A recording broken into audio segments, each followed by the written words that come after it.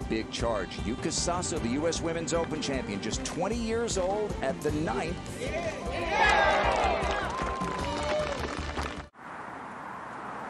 Does have a really high ball flight.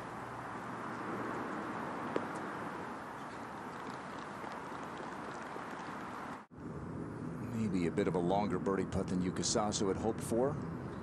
That is for sure.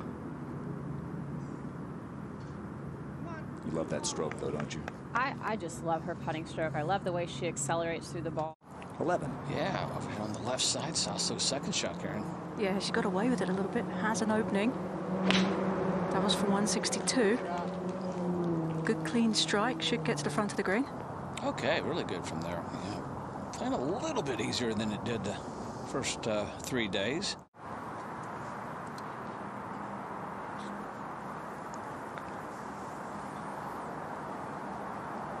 Good looking putt.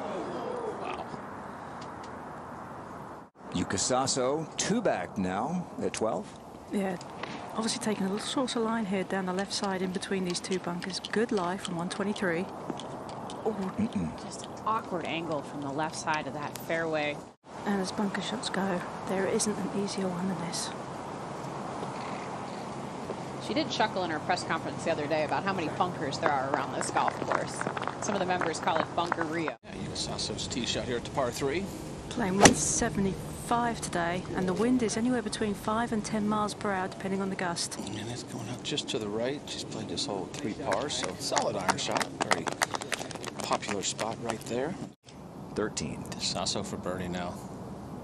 This one's pretty straight, Jim. Yep. Down the hill, though. See if she's got the speed after watching Charlie's putt here. The putt coming from Charlie was a lot slower earlier in the week. She might have been a victim of that. This hole plays downwind. No need for a driver here for Yuka. That's right over my head, over those palm trees. Gosh, she can loft it up, can't she? Careful. It looks like that's going to be potentially a pitch out, though, Karen. All right, just a moment ago, this was Saso after finding her tee shot. She has a clearing, but contact was difficult because of all the debris around the ball.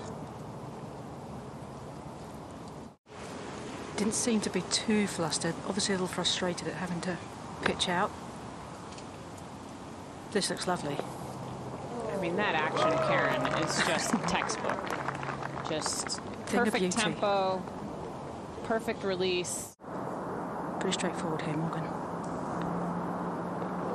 All right, a great view from behind Karen of just how she accelerates through on those short putts. There's on every putt.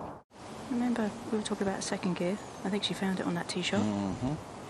I've played that hole a lot, Karen. 109. I know. That's a big tee ball.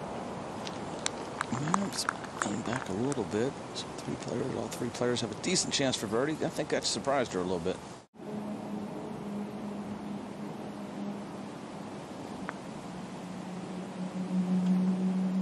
Gotta move. Wow. Well, this could end up being one of those pivotal holes, only playing 444 today. Taking a very aggressive line, Karen. This should be perfect. 60 yards. Some really thick Bermuda grass on that tiny little island in the middle of the bunker. And wise to err on the side of making sure she was past the hole and not leaving it in the bunker. You been there before? You're honorary member here? I have not been over there. Chance to redeem herself with a nice putt here. You figure that's a must make to have a chance to win, wouldn't you say? Turned 20 right after winning the U.S. Women's Open last June. Tap in par for her. Opportunity missed. Yeah, that's got to hurt with only 170 yards in on the par 5. Little down breeze here for Yuka. It's another good-looking shot here. Yeah, so it's a very aggressive line. Beautiful shot. 2 great shots. Wonderful. This one should move a little bit to the right. There you go. Good read. Good, solid, confident stroke. Great iron shot, too. This from 137, off of an upslope. 137. There's a little 9-iron.